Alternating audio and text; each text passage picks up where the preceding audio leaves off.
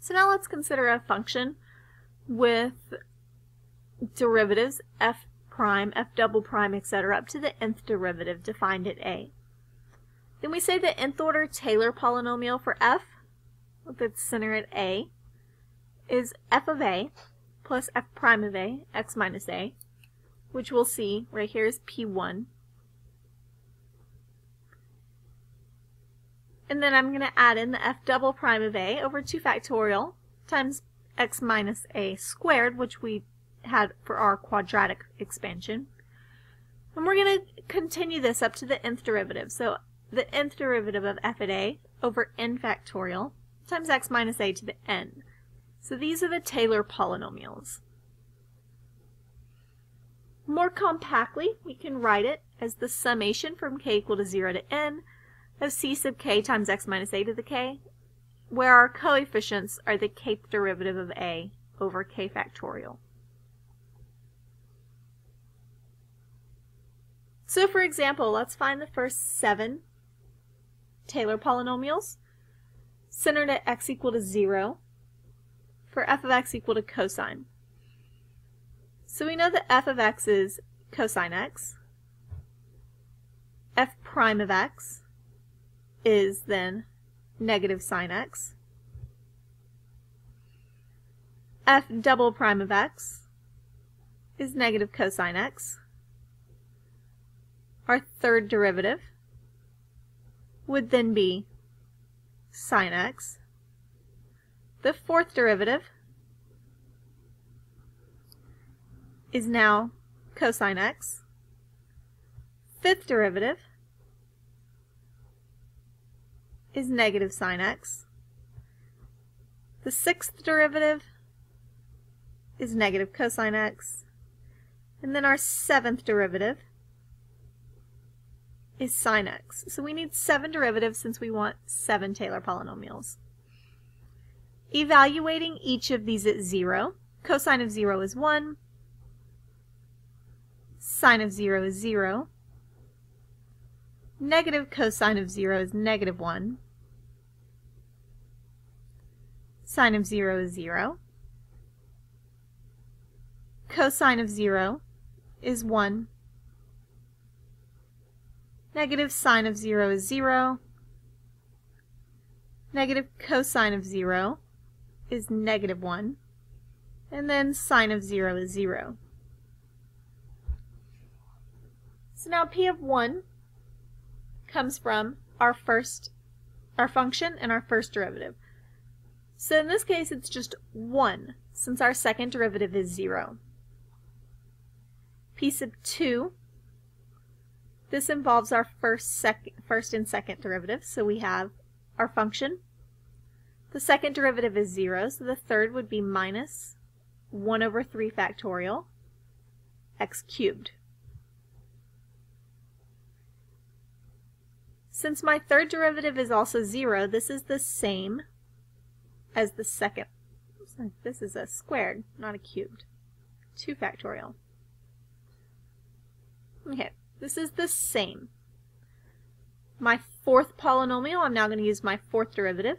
So I have f of x. I'll deal with the second derivative.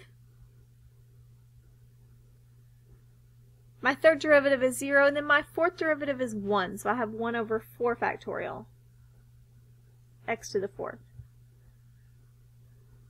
Since the fifth derivative is 0, this is also p5. p6 is going to add in using the sixth derivative.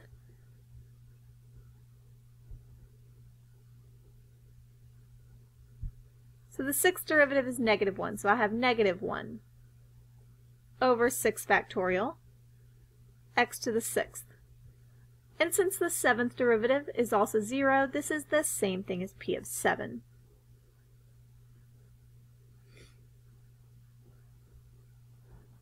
Next, we're going to use polynomials of the order 0, 1, 2, and 3 to approximate the square root of 20.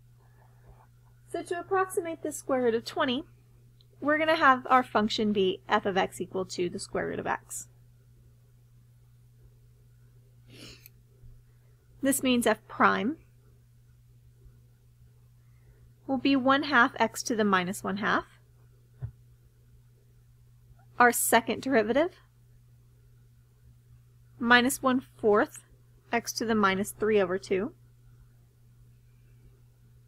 And our third derivative will be positive 3/8 x to the negative 5/2. We also need to know where we want to center this. Since we're approximating the square root of 20, we probably want to center at either 16 or 25, since these are the roots that we can easily evaluate that are the closest. Since 16 is only 4 away and 25 is 5 away, we'll do 16. So f of 16 is 4. F prime of 16 is then 1/8. F double prime of 16 is minus 1/256. And then my third derivative at 16 is 3/8192. So my 0th polynomial is just given by 4. So that's my first approximation, or rather my 0th approximation. P1 of x is given by 4 plus 1/8 times x minus 16. So when I evaluate this at 16, or at 20 rather, I have 4 plus 1/8 times 20 minus 16, which gives me 4.5.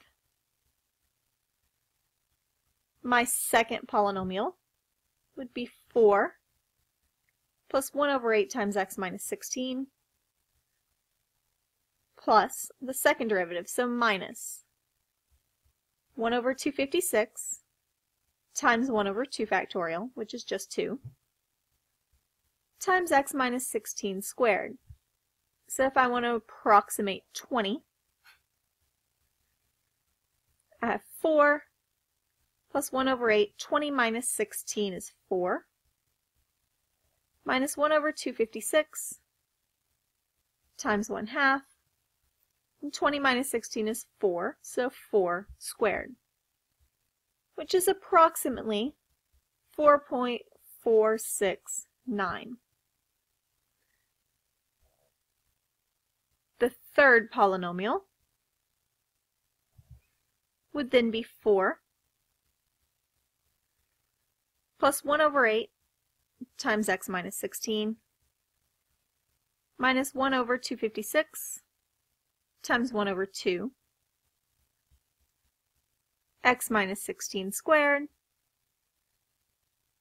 and then the last one plus 3/8192 times 1/3 factorial times x minus 16 cubed. So this time, if I want to evaluate 20, I would have 4 plus 1/8 times x minus 16, or times 20 minus 16, minus 1/256 times 1/2 times 4 squared, plus 3/8192. 3 factorial is 6, and then 20 minus 16 would be 4 cubed, which is approximately 4.473.